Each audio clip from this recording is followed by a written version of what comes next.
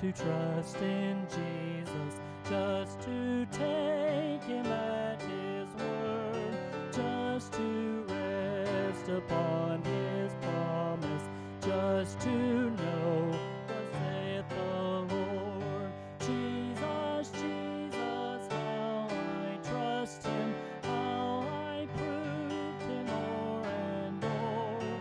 Jesus, Jesus, precious Jesus, oh, for grace to trust him more. On the last, I'm so glad I learned to trust him, precious Jesus, Savior, friend, and I know that he is with me, will be with me to the end. Jesus, Jesus, how I trust him, how I prove him o'er and o'er. Jesus, Jesus, precious Jesus, oh, for grace to trust him more. And hymn 438.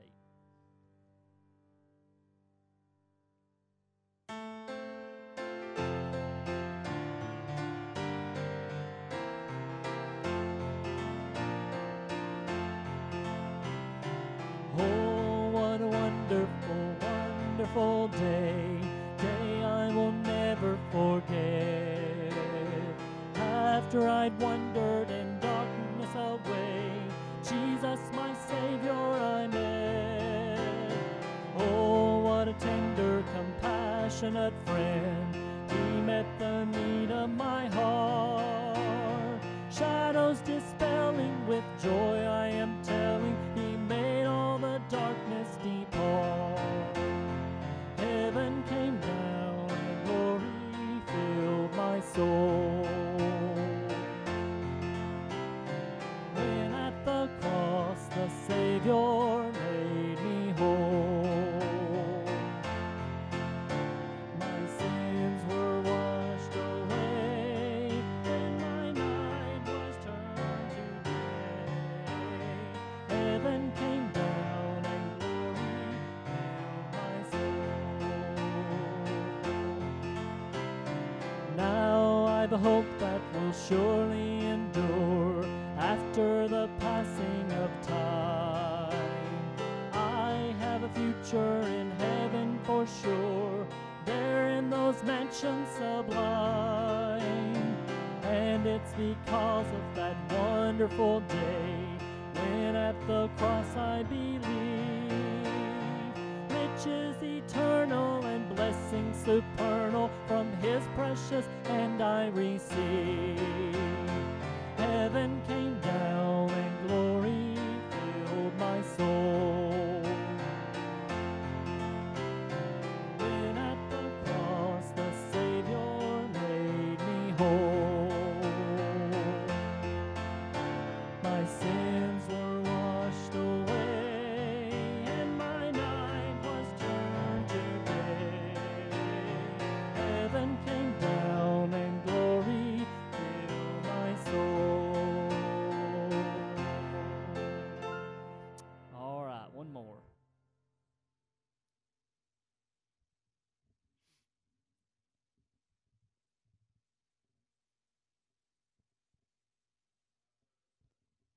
$537.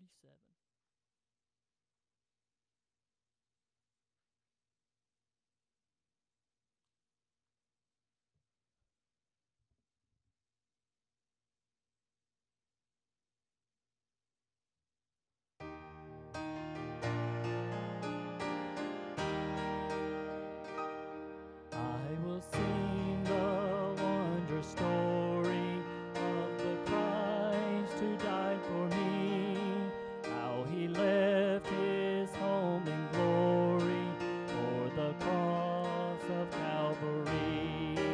Yes, I'll sing the wondrous story of the Christ who died for me. Sing it with the saints in glory, gathered by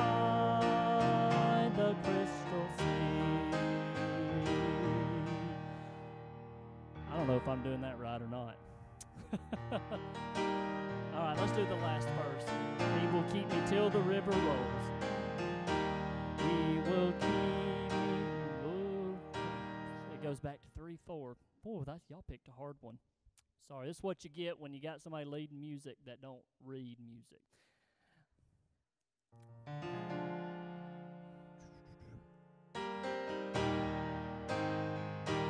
He will keep me till the river rolls its waters at my feet, and he'll bear me safely over where the loved ones I shall meet. Yes, I'll sing the wondrous story of the Christ who died for me. Sing it with the saints in glory, gathered by the crystal sea. All right, thank you for singing. Y'all can put up your hymnals, and Brother Jeremy, if you'll come now.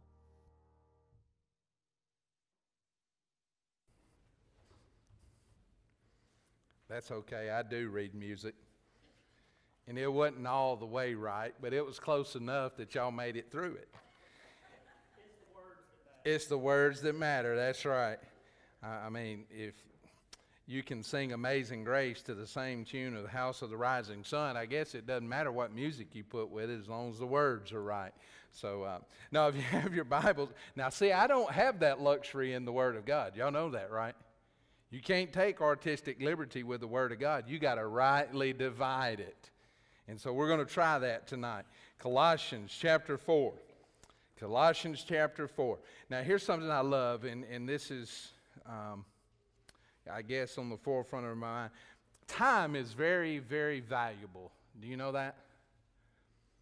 And if there's anything that Paul was, I guess, trying to get across in these last few verses to the church at Colossae and to those who were following him, is he was trying to get them to redeem their time, to make sure that they're using it in the appropriate manner. Why? Because Paul was imprisoned in Rome. We know that from the history of how we have his travels and the things. And could you imagine him being in Rome? And yes, there was times he was under that Praetorian guard, but could you imagine the deep recesses of the dungeons in Rome? I mean, rats, sewage, the corpses that were decaying. I mean, just being bound, hands and feet, being in shackles and in chains. And then all of a sudden, out of all of that, when he had the chance to finally get to write back to people, he writes to them these words. And listen to what he says. Chapter 4, verse 2. Continue in prayer, and watching the same with thanksgiving.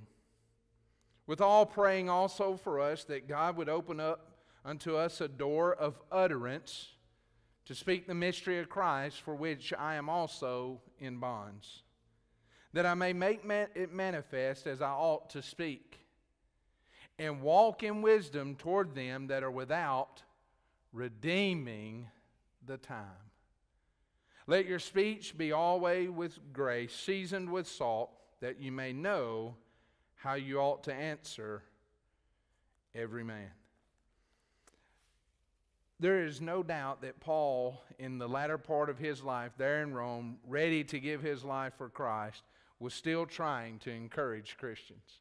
So I want to try to encourage you the best as I can tonight from the text and what it says to us, to where we'll be encouraged to keep pressing on. Why? Because if there's ever a time we need to redeem the time that God has, it's now.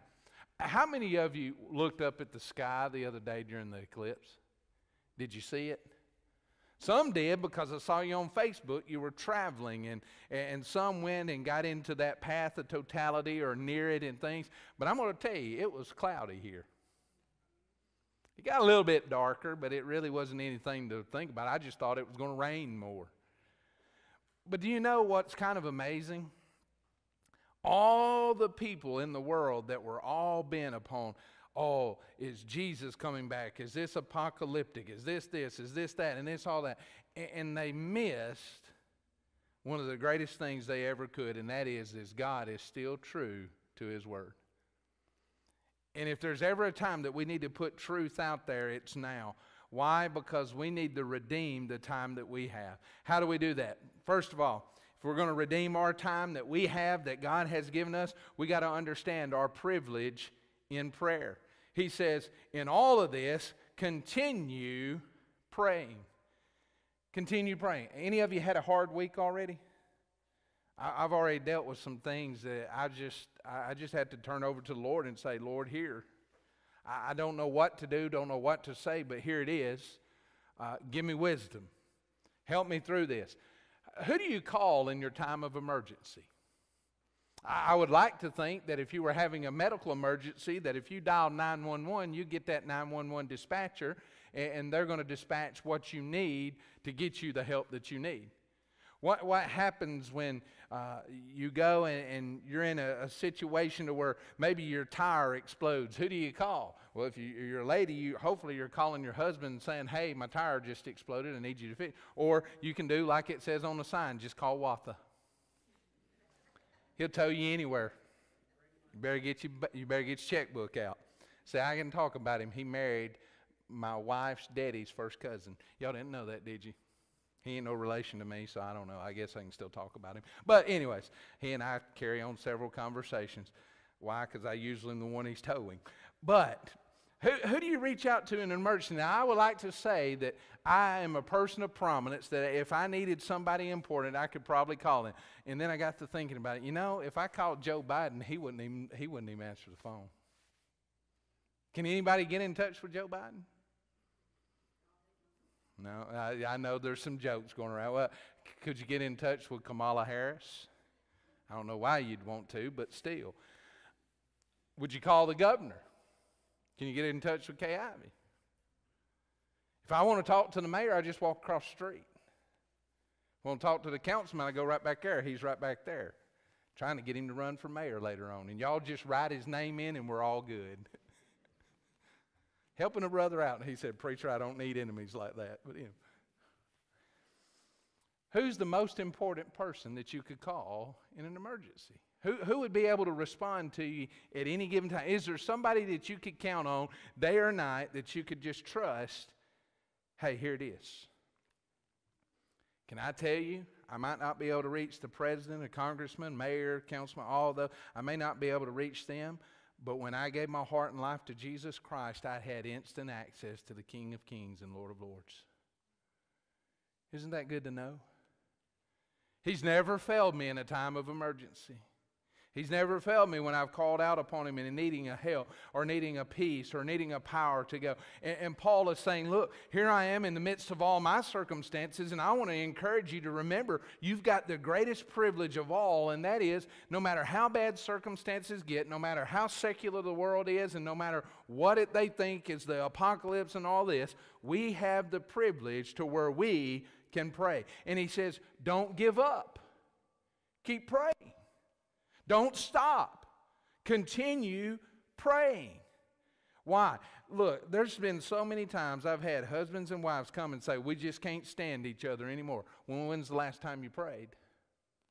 There's been relationships that have been hurt. There's been jobs that have been lost. There's been all kinds of things that are going on. And I always ask the people, I say, well, how are you praying? How can I pray for you? Why? Because that's the greatest resource that we have in those times. We have to continue praying. Don't give up. Continue it. You say, well, you don't know the circumstances. Well, you look at Paul's life. He was in some pretty bad circumstances. He was going to face death, and the only thing that he had done was preach Christ. And he says, no matter what the circumstances, keep praying.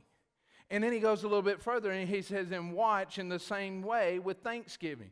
In that privilege of prayer, do you know it means when he says that word watch, it literally means to be on alert. He says, prayer will be a time when you're under the most attack. Have you ever, and we had a group that sent me a text, and I watched this little clip that they put in there, and it was about prayer. And they said, have you ever noticed when you come into worship, you're not really distracted when you're singing. Some of you are not even distracted when Brother Jeremy's up here preaching or when babies start crying and all this stuff. I just keep on going. If the lights go out, don't worry, I'm going to keep preaching. But have you ever noticed when you stop to pray, it's like all of hell itself is against you. If there's a time your cell phone's going to ring, it's going to be when you're praying. If there's a time when somebody might walk in on it, it's going to be when you're praying. If there's times when all these thoughts and all these things will start coming to your mind, it's usually when you're praying. Why? Because when you start accessing the throne of grace, the devil himself has to shudder. And when you shudder the devil, I guarantee you, he's going to send all of his armies, everything that he can to throw at you to try to distract you. Which means what? There's going to be all kinds of things that are out there that will try to distract. Have you ever been praying and then all of a sudden your mind just gets sidetracked? Now, I'm going to go ahead and help you with some theology here, okay? The devil cannot read your mind. But he can hear what you're praying. That's why the Bible says that there's sometimes that we can't even make utterance. Why? Because we're so crushed, and what does the Holy Spirit of God do? He makes utterance for us and before the throne of grace. But what happens when we start speaking out the name of Jesus? I tell you what happens. Everybody and their brother that is against the name of Jesus comes after you. And just as I believe that there's angels that are all around us ministering to the saints of God, I know that there is a spiritual battle going on even with demons and principalities and powers all around us. And so I promise you this, when you start praying and you start praying the name of Jesus, hell itself will be there to try to distract you. The devil will throw things at you to try to distract you. And then he'll even do this. He'll come up and he'll try to belittle you in your process of the way that you're engaging God and saying, well, who are you to talk to God? I know what you did last time. I know where you've been. And the Bible even says that Satan makes accusation before God against us. How do I know that? He's the accuser of the brethren. And what does the accuser do? Brings charges against you.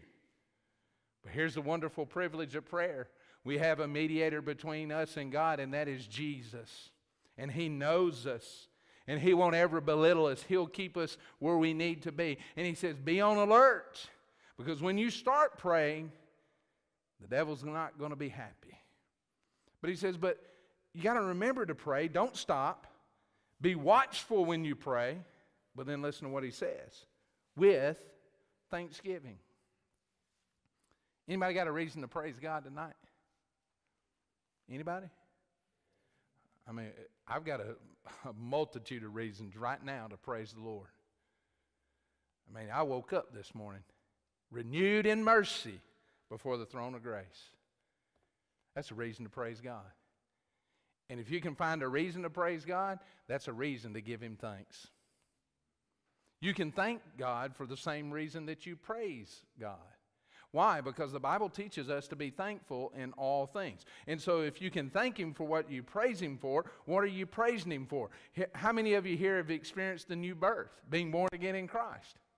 That's a reason to praise God. Salvation has come. Jesus is risen. He's risen indeed. And one day He's going to allow us to rise up with Him. That's a reason to praise Him, but it's something to be thankful for. Why? Because I'm thankful that this world is not all that's left for me. There's a place called heaven. I've got a reason to praise Him for the mercy. Oh my goodness, how good He has been, not to give me what I rightfully deserve. And Paul says in that, you've got a privilege. Don't ever forget the privilege, no matter what's going on, that you have to access that throne of grace and mercy and life. Be on alert because the devil's not happy, but give Him thanks in all things. Oh, Paul talks a little bit about the privilege that we have in prayer. But then he goes into what we would call the partners that we have in praying. What do you mean by that? Look at what he says in verse 3. With all, praying also for us.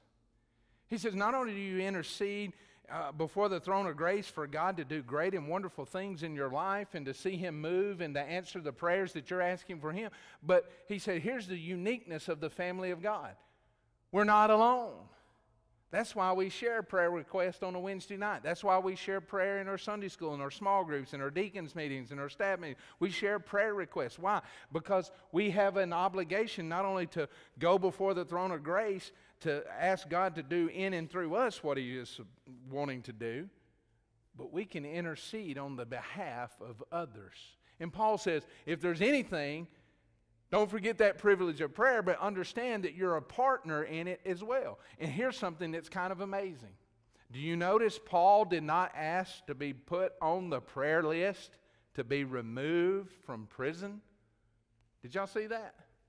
Look at it. He says, praying for us also that God would open unto us a door. Now, I would think, well, it'd be that prison door right there that's holding me down. It would be these chains that were shackling me to get me out of my circumstance. But Paul said, no, I'm not asking for God to deliver me in that sense. He said, I'm asking that God will give me the opportunity to speak. That's why he says the door of utterance to speak the mystery of Christ, for which I'm also in bonds. He says, the reason I am here is because God gave me the opportunity to speak of His goodness and His grace and His love and His mercy, to where I offered people salvation and they rejected it. And because they rejected the good news, the gospel, they rejected Jesus, and now they reject me. And he said, they have put me in prison. But don't open the doors. Pray that God will give me an opportunity, even in the prison, to speak of the goodness of God. Why is that? He said, I'm talking about the gospel. Could you imagine him being chained between those guards? If anybody had a right to murmur and complain, I think it would be Paul. God all I ever did was preach the gospel, and now I'm in chains. I'm down here in all this sewage and with the rats and don't have anything to eat and nobody. Did he complain? No. He said, I'm praying that you would, God, give me the opportunity to continue to speak. And Paul was looking for the opportunities, every chance he got, to share the gospel. I can just see him as they were there, and the times he would be strapped with the Praetorian Guard and be latched to them. I can just imagine and say, hey soldier, got a question for you. Have you ever experienced the life-changing experience of grace through Jesus Christ and the salvation He offers? And could you imagine them hearing that? And then him looking over and this one saying, no, I don't want to hear any of that, hush, and hitting him over the head with a baton or something. And then him turning over and say, hey, he didn't want to listen to me, but will you listen to me? I want to offer you the greatest gift that was ever given, and His name is Jesus. And all you have to do is trust Him and believe in Him, and He'll save you. Shut up, Paul, and hitting him over the head. And then having to listen to that over and over and over, because usually they'd be on an 8-hour shift with him. And I can just see Paul there being chained to him, and after those guards released, him looking up and saying, oh, it's shift change. I got 2 more opportunities to witness to 2 more guards. That's how he looked at life. That's how he looked at his circumstances. He was looking for those opportunities to speak the gospel. And listen to what he says. He said, I want you to pray that God will give me those opportunities, but then God would give me wisdom. Why? Wisdom to walk toward them that are without. He says that I may make it manifest as I ought to speak. Every opportunity, God, let me speak. But let me walk in wisdom towards them that are without, redeeming that time. What does that mean? Those who don't know Christ, God, let me accept the challenge. Let me capitalize on that time that I have with them, because time is so short. I don't know if they're going to leave out and go get killed in battle. I don't know if that'll be the last time I ever see them. It may be that God takes me instead. So God, give me that chance, every opportunity to share the gospel. What is he talking about? Those that are out? It's those that are without Christ. I went back and was reading some different stories of Mahatma Gandhi and all of his travels and things that he did. And do you know Gandhi, when he came to America, he didn't come on a diplomatic journey, although he did see politicians and stuff. Do you know why he came to America? Gandhi came to America to study Christians. Because he said, I've heard about this Christianity, and I want to know more about this Christianity. And he started studying about Jesus. And he studied for quite an expanded time frame and was here. And in all of his studies and all the things that he did, as he would talk to people who professed Christianity and all those that were in prominent positions in Christianity, he came out and he said this. As he was leaving America, he said, I would become a Christian had it not been for the way Christians treat their God. I would have converted to Christianity. But he says, but I haven't seen anyone that I've taught with and been a part of that treated their God as the one true God who is worthy of worship and all praise. And when I heard that, I was thinking, Lord, why would he say that? Because here's the reality. You can know everything there is to know about Jesus. You can be in a relationship with him. But if you don't have the wisdom to apply his word to those that are outside, you will drive them away instead of drawing them in. Why? You've got to understand they have no concept of anything but sin. And the first thing that they're going to look at is, well, what makes you better than me? And if they don't see Christ in you and the difference that he's made in you, how are we ever going to convince them? I've always been told the greatest salesman believes in the product that they're selling. Well, here's the thing. Our product is free. And we got to do our best to give it away. Because why? That's how it was given to us, freely. And that flies into the philosophy of men. Why? Because we think we have to do things to earn things. But yet, Gandhi, when he looked at the Christians, he said, I don't see in them the value of their God. Is he really real to them? And so Paul says, I need partners in prayer. I need people that no matter the circumstances that they're in, they're going to be praying for me and I'm going to be praying for them. We're in this together. And we need all the wisdom because those that are without, Christ, give us the time to see them come to Jesus. How long do you think we have? If you'd listened to a lot of the secular world, they would have thought that Monday would have been the day we were all going to go. But here's the reality. We're still here. How many more eclipses will we see? How many more sunsets will we see? How many more sunrises will we see until we see the sun rise eternal in Christ? Oh, Paul says, pray to redeem the time. We need partners in ministry. We need to understand our privilege of prayer. But then he says, then we have to do this. We have to prioritize the time. That redeeming the time literally means you make a purchase with. That means you make the most of the time that God has given you. Why? Because time is really a gift.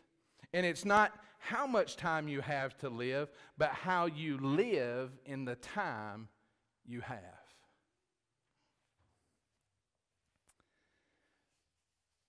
I never understood, and still to this day will understand, why Rika went to be with the Lord before me. If y'all don't know who that's Anna Marie. That's my niece. But in the time that she has been in the presence of the Lord, do you know we are finding out even more of how she influenced people in her life? Not because of who she was and what she did and where she lived and where she went to, but by who she served. She loved Jesus. Was she perfect? No. Her and her brother would fight like cats and dogs. I'm telling you. I mean, it's just unreal. But one thing she did when she was around her peers, she expressed her love for Jesus. And I think that maybe she lived more for Jesus in the short time that she had on this world than many Christians ever will. Why? It's always been a thought in my mind, if you read an obituary of Brother Jeremy, either number one, I got out of God's will, or number two, he was done with me. And so here's the reality. All of us are still here. But the question is, how will we redeem the time? What will we invest into? What will we make the most of? How will we influence? How will we carry on? And he says you do that by walking in that wisdom and toward them that are without. And he says prioritize that in your life. Because I promise you this, you're influencing someone. Never knew how much an influence it could be to have the pre-K come in and do chapel with them. Until you see them out and you hear them in the conversations that they have with parents, they have with grandparents, and parents and grandparents come up and say, I am amazed at what they are learning. Not their ABCs, not all the things, that their colors and shapes, but how they're learning about Jesus. And that's not because of Brother Jeremy. It's because of the faithfulness of God's Word. Even our teachers teaching them in the classroom. They're like little sponges. They're just soaking it up. And I wonder what day God's going to wring them out to where somebody will just get a blessing of grace in their life. Prioritize the time. But then remember this. Practice grace. Let your speech be always with grace, seasoned with salt, that you may know how you ought to answer every man. What does it mean to practice grace? It means you should be uplifting toward people. Now, I'm going to promise you this is hard because there's some people that you're just not going to gee-haw with.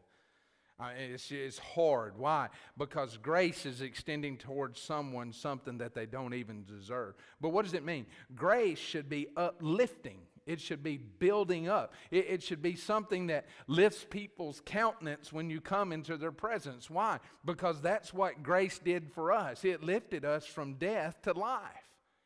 And Paul says, when you experience that grace and you practice that grace, you will lift people up out of the circumstance that they're in to where they'll see Jesus. It builds them up. It doesn't tear them down. It builds them. Why? Because that's what grace does. It fortifies, it strengthens, it encourages. It builds up someone. And he says that's how you're supposed to practice toward people. And it edifies them. It gives them what they need. And the greatest need a person has is grace. And he says, let that speech be what comes out of you. Why? Because he says it should be as seasoned with salt. Now, have you ever ate anything that was just bland? I mean, you bite into it and you're just like, there's no flavoring to it. And what do? You reach across there and you grab that white salt shaker and you just, nothing worse than just bland green beans. I mean, y'all ever ate just green beans that had no flavor to it? I'm talking about no salting port, no fat back, no lard or anything put in them. Now, some of you getting hungry because you're thinking, man, that'd be some good green beans right now. But I mean, have you ever ate a green bean that had no taste? I mean, it's just like, what am I chewing on? What do? You grab the salt and pour it. I grab Tony's and just shake it on. I like spices. He says that's what you should do. Salt brings something that is flavorful. Now, if y'all put salt on watermelon, I'm just heaven help you. Some of you do. I like my watermelon sweet. But what does he say? He says it's something that is flavorful. Salt also preserves. Back in the day when you didn't have refrigerators, what they do? They'd rub meats down with salt. Why? It would preserve it. Nothing like a good aged steak, is there? If you wanted to see the one I saw down in Guatemala, it had been hanging out there in the middle of the streets of Guatemala for about 2 weeks, and it had hairs on it, it had flies around it, and they still cut it off and served it to people. I don't want mine aged like that, though. But what does salt do? It preserves. And he says, and when you do that, he says, that you may know how you ought to answer every man. Which means what? Our words are going to carry weight. How many of you have been watching sports lately? I mean, did you watch Final Four? Alabama made it to number 3 final AP ranking. It was amazing. It was a miracle, I guess. I don't know. They just put it all together. I watched Purdue and UConn battling it out. Watched the coach and the guy from the giant from Purdue almost get in a fight, and I'm thinking, why is the coach out there talking to him? Doesn't he know all he got to do is just step on him and squish him like jelly? But have you ever noticed that in today's society, we have phenomenal video cameras? As a matter of fact, you can take these little cameras that we have mounted here on the walls. It was kind of amazing. Me and Brother David's doing something for the youth on the youth rally, and you'll have to be here to see what it is. But I'm going to tell you, I could take that camera right back there. I can turn my Bible like this and zoom in on it on that back there up in the booth, and you could read the Bible. I mean, you can even read the footnotes that are below it. Now, some of you have to have bifocals just to see it when it's that close. But those things are amazing. They pick up everything. I mean, there might be times, there might be things hanging out of my nose that are on the video feed, and I want to go up there and edit it and scribble it out. But, yeah. When we first put those in here, we zoomed in, and there was a small little baby roach, not like one of the big ones that went down the side, and half the church about got Pentecostal on me that one Sunday. But, I mean, we could zoom in and see it all. I was like, what's that down there on the floor? And we zoomed in and just got right down there. And I was like, that's a bug. I was like, that is amazing. And so when I've been watching these sports, I've been amazed at how many times it pans over to those athletes. And many times when they do something good, it's not always good that comes out of that little thing right here, is it? I mean, I would love to think that when it zoomed in on some of Nick Saban's rants and things that he was saying, Jesus loves you and grace be with you. You know good and well that's not what he was saying. Why? Because it zoomed in and it was under just deep scrutiny. And when I look at it, I'm thinking like, ooh, I know what they just said. And they weren't thanking God for scoring that basket. He didn't tell the coach, I appreciate your comments and we'll talk after the game. And I was thinking, they need a good dose of Jesus. And then the Lord just hit me and said, how many times is a lost person watching us and saying, if that's the dose of Jesus, I don't want it.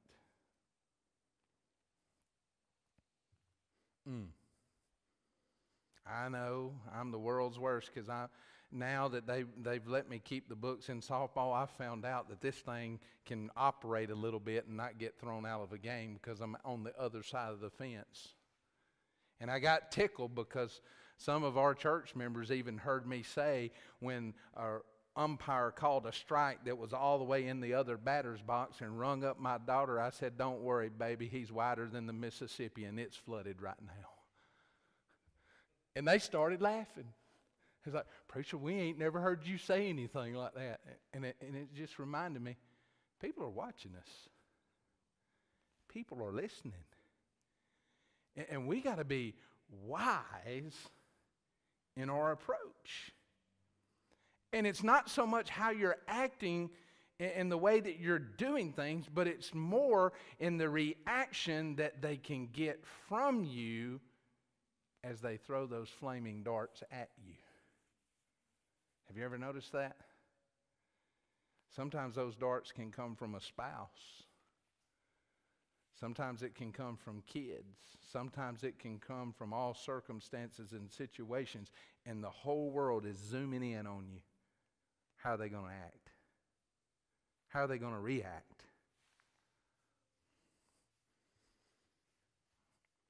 And usually it only takes one time to be wrong. And they'll never forget it. And so Paul says, in all things, act gracious. Which means what? Sometimes it's good that God caged that little fleshly member behind all that enamel and the flesh to lock it down. And sometimes you got to use that enamel to bite it down. Why?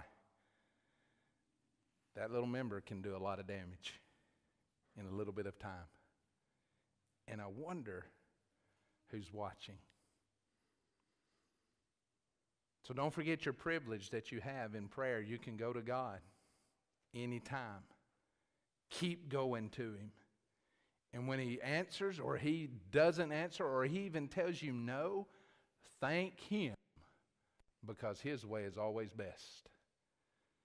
Know that you're not alone. That's why we can share with one another. We can just give out those requests, and we can say, hey, look, here it is. We need those opportunities for what? To walk in that wisdom, for that those that are outside, we might be able to approach them. And if there's ever a time we need to be praying for the lost, it's now. Time's short. How short? I don't know, but it's very short compared to eternity. And there's a lot of people not ready to face eternity. And while we're doing it, do it in grace. Why? Because that's what it's always about. No matter what our circumstances is, thank God for grace. Can I pray for us tonight? Father, thank you so much for your word. Lord, let us redeem the time that you have given us even now. And Lord, if someone wants to come and access that privilege of prayer tonight, then Lord, let them come. If there's a concern on a person's heart, let them know they're not alone. They've got partners that will join with them. Let them grab someone and come and just pray. Lord, let us redeem this time for your glory, because God, those that are out without Christ, the only hope they have is that we will share with them, and that by your Spirit you bring conviction and draw them to salvation. And so, God, we need grace in how to approach them, how to deal with them, how to talk with them. So, God, whatever needs to be done tonight, this is your invitation. Lord, use it for your glory in Jesus' name. Amen. I'm going to ask you to stand. If anyone needs to come, the altar's open.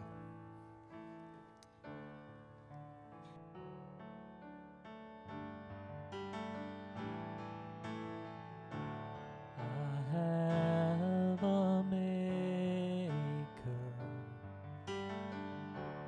He formed my heart before even time began. My life was in His hand. He knows my name. He knows my every thought. He sees each tear that falls and hears me when I call.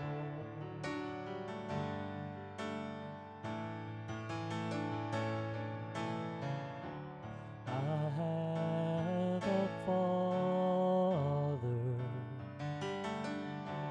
He calls me His own. He'll never leave me, no matter where I go. He knows my name. He knows my every thought. He sees each tear that falls and hears me when I call. He knows my name. He knows my every thought. He sees each tear that falls and hears me when I